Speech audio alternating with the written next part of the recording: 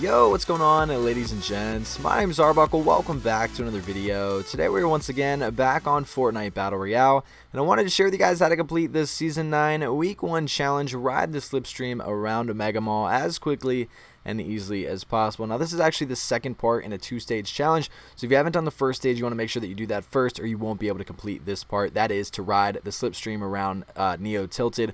But if you've done that, obviously you're onto this stage and onto this challenge. All you have to do is jump into the air tunnel, the wind tunnel, the slipstream, whatever you want to call it, that is located inside of Mega Mall. Now, if you haven't played the game yet, Mega Mall is now located where Retail Row used to be. It's essentially the same thing. It's just futuristic, and they changed the name from Retail to Mega Mall. Now, all that you have to do to complete this challenge is jump into the air tunnel or the wind tunnel. There's nothing really that you have to do about going around the whole map. Everyone thinks that you have to ride the wind tunnel around the entire Mega Mall to get the challenge. All you have to do is jump into the wind tunnel one time. It doesn't matter where you go in at. As long as you go in, the challenge will pop up on your screen and you'll be able to get it completed.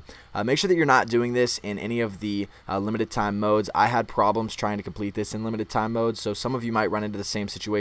Just jump into a solo, a duo, or a squad.